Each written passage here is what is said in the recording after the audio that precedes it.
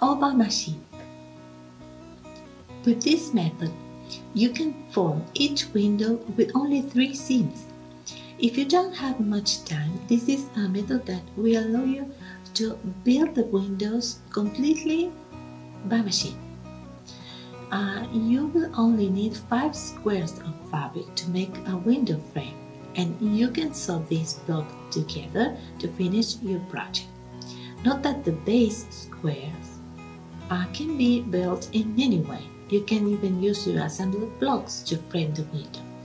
You can apply the window by machine and quilt the entire project. Let's see how to do it. Pieces. Preparing the muslin. Check the cutting techniques section to learn how to prepare the fabric before cutting. Prepare the muslin so that it is straight and without the selvage. Press well. Maybe add a little starch to make it easier to stack several layers of fabric in one stack. Check that the edges are lined up and that you are not missing fabric in any of the layers.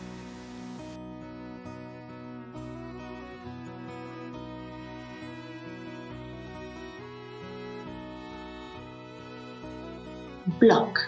Take the square you cut for the window frame and fold it in half right side out. Place 2 of the base square right side facing and insert the folded edge of the frame. Sew along this edge at a 1/4 of an inch.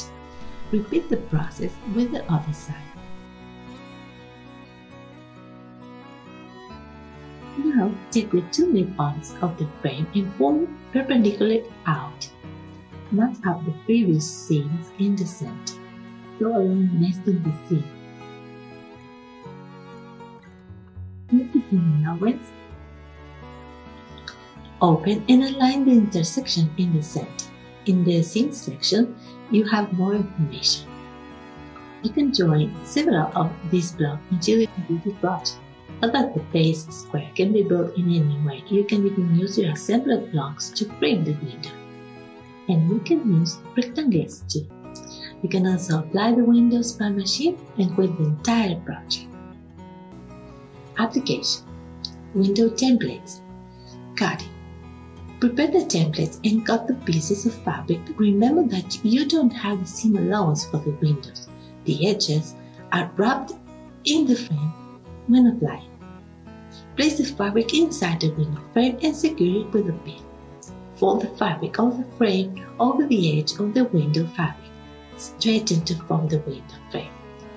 You can sew it by machine or by hand. Now, check the apply in the window section for step-by-step instructions. Get ready for the project. To analyze the practice, you can use the table Practice with Muslin that you will find in the resources section. Take note of each aspect, whether or not you achieved your goal, the level of difficulty you experienced, and the time it took to do it. Analyze the process and see if you need more practice. Take note of the points where you have struggled and consider what changes you could make to overcome them. With all the information you have, you can now complete the time management table for your project. Check the resources section for more information. Read the tutorial instructions carefully and identify the different stages. Visualize each task based on your practice with muslin experience. Assign schedule according to your daily routine and start little by little, gradually incorporating these new activities.